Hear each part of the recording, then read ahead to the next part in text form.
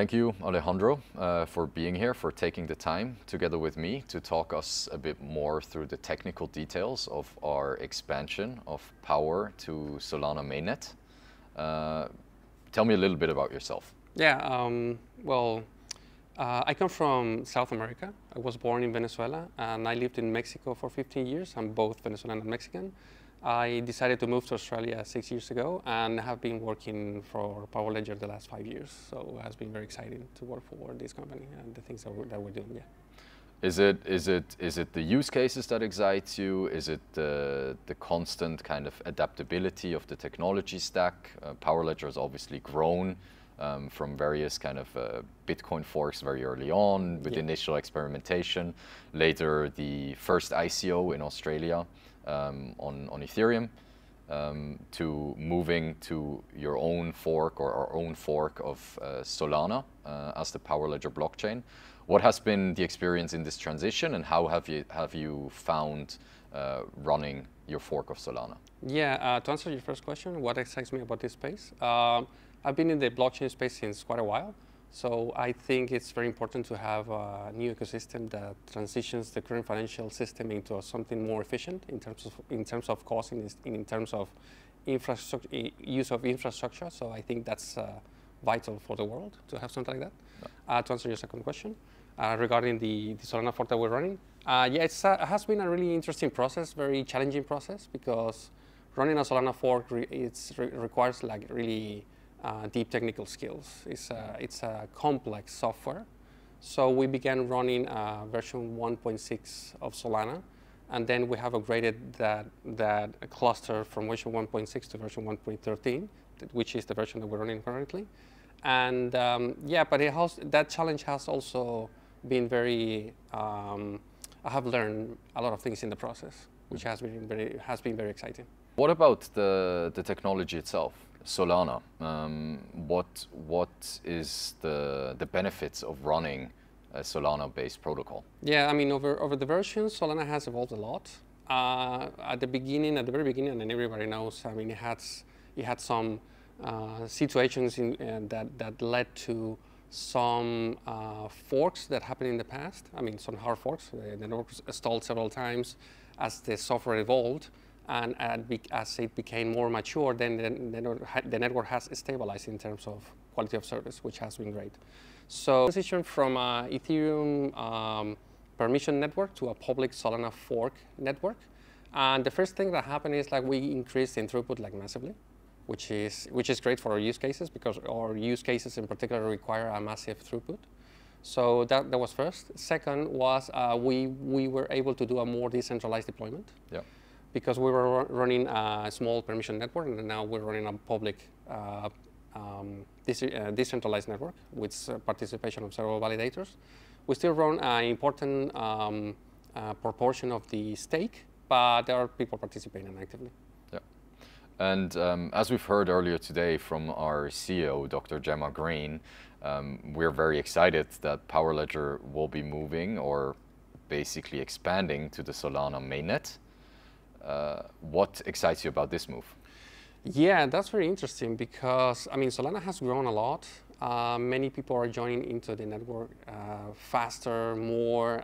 PayPal is deploying a lot of money on the network. I mean, faster than they have done it on Ethereum.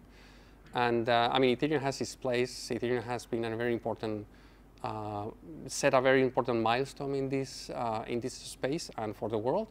But Solana is offering also something that was a bit of lacking on Ethereum, which is the kind of throughput and user experience that people require. So for us, it's very exciting because we can leverage on that high throughput, easy to use, and make use of all of the tools that are coming into Solana for our own products and services. Yeah. So I would basically say that running our own fork of Solana has really shown us how much the protocol Solana itself, the technology, is capable of. And there's a lot of exciting things happening in the space, such as token extensions, Fire Dancer coming. So it obviously is something we've been very happy about, but expanding to Solana mainnet allows us to focus more on the products and really do what we're great at, Yeah, which is definitely. building use cases for the energy and sustainability space. Yeah, and that's one of the goals actually, because running an infrastructure like this requires a lot of effort and a lot of resources. So by focusing on our own use cases and by leveraging on Solana infrastructure that is already running, and it's running in a very smooth way now, and it's gonna be better in the near future, that allows us to actually focus very deeply on the use cases and make our products better. Can you walk us through the roadmap for Powerledger to launch on Solana mainnet? Yeah, sure. I mean, the steps that I'm going to describe are not going to happen in this particular order, but they are basically two things. One is the deployment of the token, and the other one is the phasing out of the blockchain, of the cluster. So the cluster, I'm going to begin with the cluster. The cluster is going to phase out in a specific epoch that we're going to disclose. We don't have the exact epoch yet. So what's going to happen, we're going to scale down the stake that we have, which is the majority now, and that's going to effectively stop the network, and then phase out the actual virtual machines, the bare metal servers that we're using for that. And that's stopping the network, but we need to distribute the rewards that people have accrued, those who are participating as validators and those who are participating as delegators. Since we are distributing the rewards on the Ethereum side of things by using our staking contract, what we're gonna do is the snapshot that we take on that particular epoch, we're gonna set the amount of reward, the corresponding rewards for each one of the delegators and validators on the Ethereum side of things, and so people will be able to withdraw directly from there at any time. Great. That totally makes sense about kind of scaling down our own. That's on the cluster side. Exactly. Now on the token side. Perfect. The token side, we need to do two things. One, we need to create a escrow contract on Ethereum so we can lock some POWR tokens on that side of things. And we're going to use SPL tokens plus extensions on Solana. We're going to activate some extensions, by the way. We will disclose that information later. And once we deposit tokens on this escrow contract on Ethereum, we're going to release the exact same amount on this SPL token on Solana. So the supply is going to remain the same. It's not going to change. That makes a lot of sense, and I think that's great to hear for anyone who holds POWR tokens. Yeah, definitely. Maybe also, you mentioned the escrow contract on the Ethereum side and obviously the new token mint on Solana. Will there be tokens available both on Ethereum and Solana? So will everything kind of continue being the way it used to be on the Ethereum side of things? Yeah, it will be exactly the same. But by providing liquidity now on Solana with our POWR token, then we will enable the use cases that we have been working on all these years now on Solana with our POWR token backed by us. What about the Powerledger solutions, such as TraceX, that is used for the trading of renewable energy certificates, or Transactive for the peer-to-peer trading of renewable energy?